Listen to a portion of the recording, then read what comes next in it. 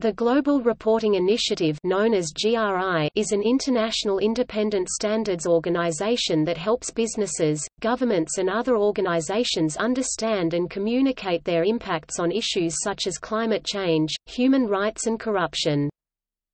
Under increasing pressure from different stakeholder groups, such as governments, consumers and investors, to be more transparent about their environmental, economic and social impacts, many companies publish a sustainability report, also known as a corporate social responsibility (CSR) or environmental, social and governance (ESG) report.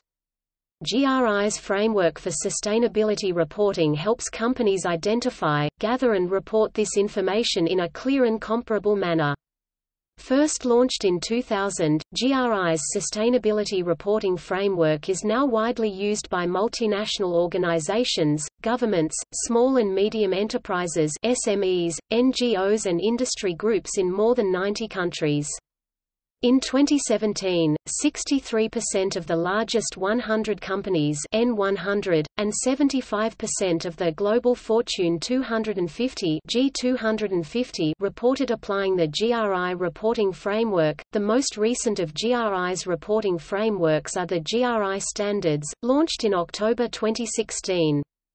Developed by the Global Sustainability Standards Board (GSSB), the GRI standards are the first global standards for sustainability reporting and are a free public good.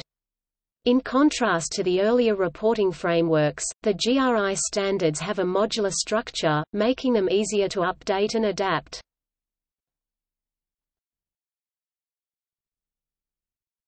Topic: History. The GRI was formed by the United States-based non-profit series, formerly the Coalition for Environmentally Responsible Economies, and TELUS Institute, with the support of the United Nations Environment Programme (UNEP) in 1997. It released an exposure draft version of the Sustainability Reporting Guidelines in 1999, the first full version in 2000. The second version was released at the World Summit for Sustainable Development in Johannesburg, where the organization and the guidelines were also referred to in the plan of implementation signed by all attending member states. Later that year it became a permanent institution. In 2002 GRI moved its secretariat to Amsterdam, Netherlands. Although the GRI is independent, it remains a collaborating center of UNEP and works in cooperation with the United Nations Global Compact.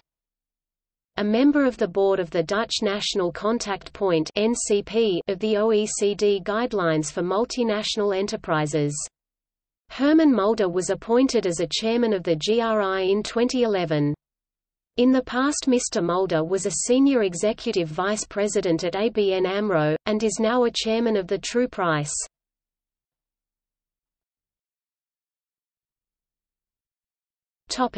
Governance. The GRI refers to the global network of many thousands worldwide that create the reporting framework, use it in disclosing their sustainability performance, demand its use by organizations as the basis for information disclosure, or are actively engaged in improving the standard. The network is supported by an institutional side of the GRI, which is made up of the following governance bodies: Board of Directors, Stakeholder Council, Technical Advisory Committee, organizational stakeholders, and a secretariat. Diverse geographic and sector constituencies are represented in these governance bodies. The GRI headquarters and secretariat is in Amsterdam, Netherlands.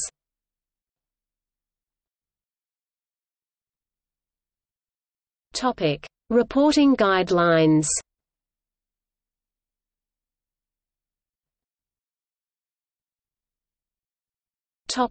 Standards for guidelines.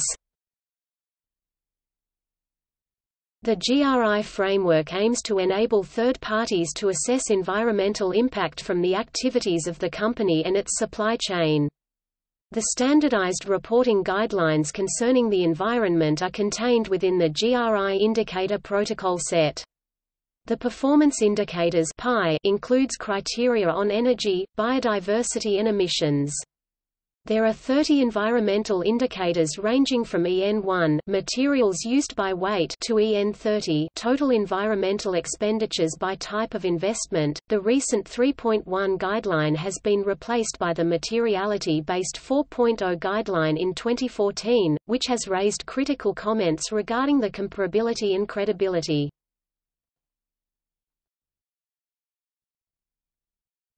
Topic: ESG metrics.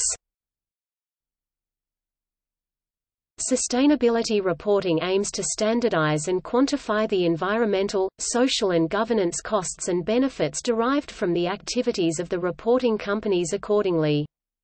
Some of the examples of the reporting measures to be used would be the quantified results of the CO2 emissions, working and payment conditions, financial transparency and alike. For the assessment of the social impact created by the reporting organization, GRI standards were created according to international labor practices and the environmental impact by conducting an independent audit. ISO 14010, ISO 14011, ISO 14012 and ISO 26000 set out a standard for assessing the environmental impact, while OHSAS 18001 lays down a health and safety risk management system. For instance, the ILO's 8 core conventions outline specific groups or population that require special attention: women, children, migrant workers and their families, persons belonging to national or ethnic, linguistic, and religious minorities, indigenous peoples, and persons with disabilities. In order to circumvent greenwashing or falsified reporting, the financial institution can conduct an independent audit of the investee or enter into a dialogue with the top management of the company in question. Topic: data partners. GRI's data partners collect and process information about GRI reporting and sustainability reporting in general. They regularly share data with GRI about reports and reporting organizations, and also serve as on-the-ground hubs, identifying reporting trends in their countries and regions.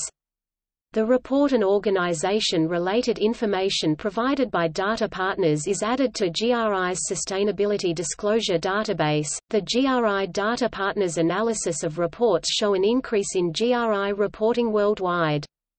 The official GRI data partner in the United States, the United Kingdom and the Republic of Ireland, the Governance and Accountability Institute, releases data tracking frequency and other aspects of GRI reporting in the benchmark S&P 500 and Fortune 500 companies. The reporting standards set by the GRI ESG assessment and reporting were developed based on principles set in OECD guidelines for multinational corporations and UN guiding principles.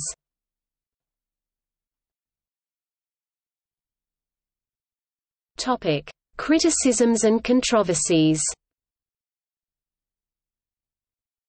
A common criticism of GRI and the GRI guidelines is that the focus is on more reporting, not better reporting or more usable or actionable reporting.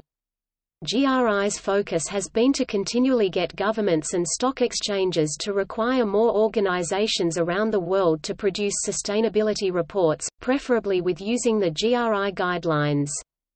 The focus on quantity over quality supports the value of GRI's brand but has also resulted in many reports that are little more than public relations efforts. In 2013, GRI released the long-awaited update to its Sustainability Reporting Guidelines, G4, in which known defects are left firmly in place.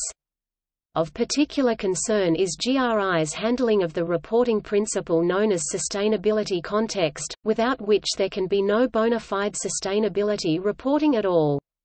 By choosing to leave that principle in its prior state of disrepair, GRI has effectively consigned organizations to another 5 or 6 years of feckless reporting, and itself to irrelevance. As GRI has been pointing out for over a decade now, corporate sustainability reports must be inclusive of sustainability context to be meaningful. Environmental impacts should be reported relative to ecological thresholds, and social impacts relative to human needs. At the same time, significant human rights issues such as freedom of expression and privacy are undermined. There simply cannot be any true, authentic, or empirical disclosure of sustainability performance unless such context is included, any more than there can be financial reporting without expenses being included.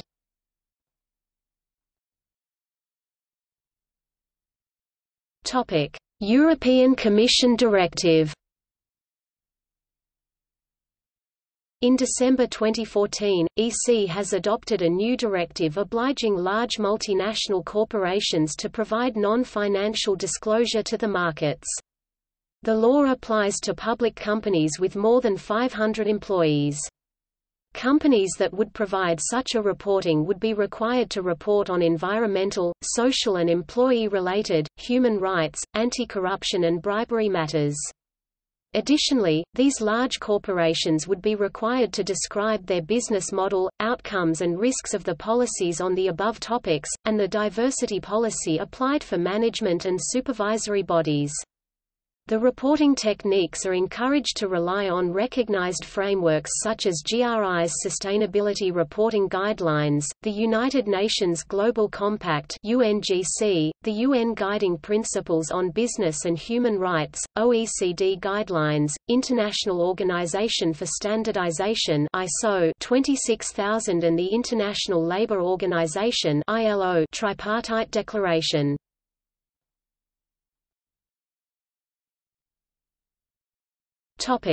See also: Integrated reporting, Mervyn King, Judge, Sustainability accounting, Sustainability marketing, Sustainability reporting, the Amsterdam Global Conference on Sustainability and Transparency, Triple Bottom Line, UN Global Compact.